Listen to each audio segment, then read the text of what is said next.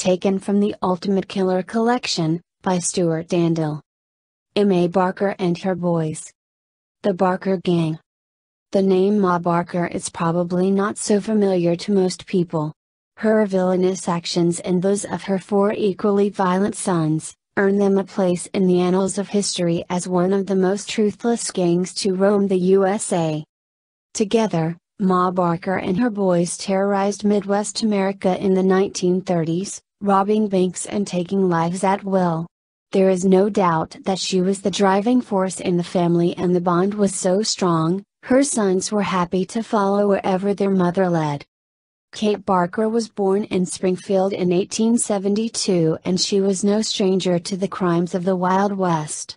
Her childhood hero was the outlaw Jesse James, and it hit her hard when he was shot and killed in 1882. Kate, as she was known, was not a pretty teenager, and struggled constantly with her weight. She was flattered when she received the attention of a local farm laborer, George Barker, and even more so when he asked her to become his wife.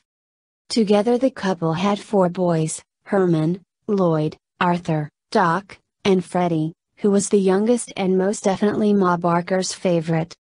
The family lived in an impoverished state, in a house which was little better than a shack. From an early age, Ma Barker started to hone her little lads into criminal shape, and it wasn't long before the Barker boys caught the attention of the police. It would frequently fall on Ma to use her very best persuasive skills to get her boys out of jail.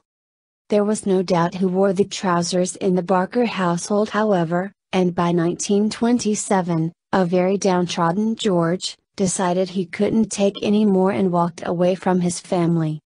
Ma Barker soon decided that she preferred the attention of women anyway, and it was also rumored that her boys all favored homosexuality.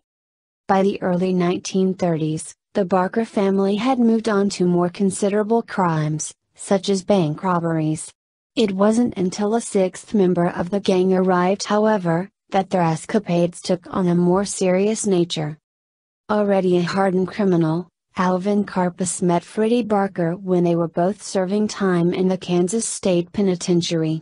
Freddie was in prison for killing a policeman during an attempted theft of a car, and while sharing a cell with Karpus, the young Barker boy was initiated into more lucrative criminal activities.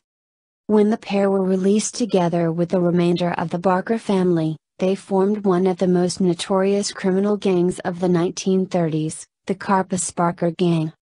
Not only did they start robbing banks on a regular basis, they also started hijacking mail deliveries and turned to the more profitable business of kidnapping.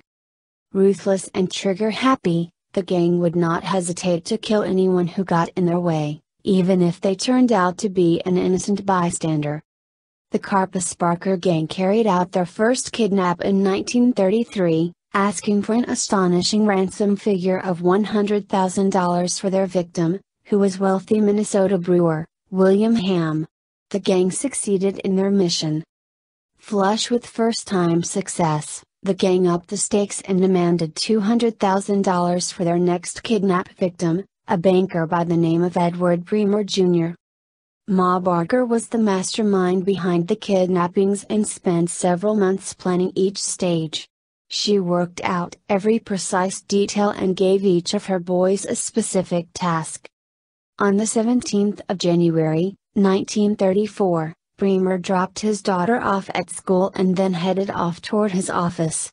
He wouldn't get there, however, as his car was ambushed at traffic lights on red, by Arthur Barker, who held a gun to his head. Once in control, the gang then forced Bremer to sign the ransom demand, but attempts to retrieve the cash were botched on more than one occasion. Arthur Barker became frustrated and was close to killing Bremer. It was only his brother Freddie that talked him out of murdering their victim, pointing out that they wouldn't receive any ransom if he was dead.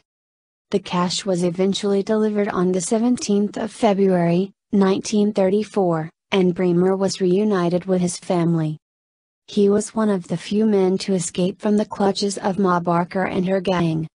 This kidnap, however, turned out to be a big mistake, as Edward Bremer was a friend of President Roosevelt. The president was keen to stamp out this type of crime and instructed the FBI to deal harshly with any offenders.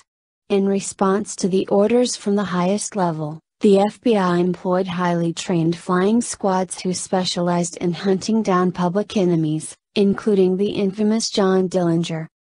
The big mistake Ma Barker and her boys made was when they decided to eliminate George Ziegler. Ziegler was one of the masterminds behind the kidnapping of Bremer, but had become a problem to the gang by bragging about his exploits and drawing attention to himself. On the 22nd of March, 1934, Ziegler was brought down by the Barker boys as he walked out of his favorite restaurant in Cicero, Illinois. It was a successful hit, but the assassins were not careful when disposing of the corpse. They forgot to check Ziegler's pockets, which unfortunately for them, contained valuable information about Ma Barker and her boys. This information would turn out to be invaluable to the FBI, and they set about picking off each member of gang, one by one.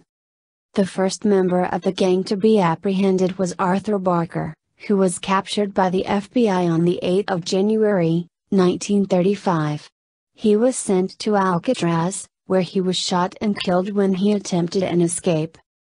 The FBI managed to track down Ma and Freddie Barker to a cottage they were renting in Lake Weir, Florida. Ma would not give up without a fight and managed to hold them off for 4 hours, using her favorite weapon, a machine gun. Ma Barker and her beloved Freddie were both killed in a massive gunfight. Lloyd Barker was caught peacefully and served 25 years for murder, being freed in 1947. Shortly after his release he got married, but unfortunately for him, his wife stabbed him to death in 1949.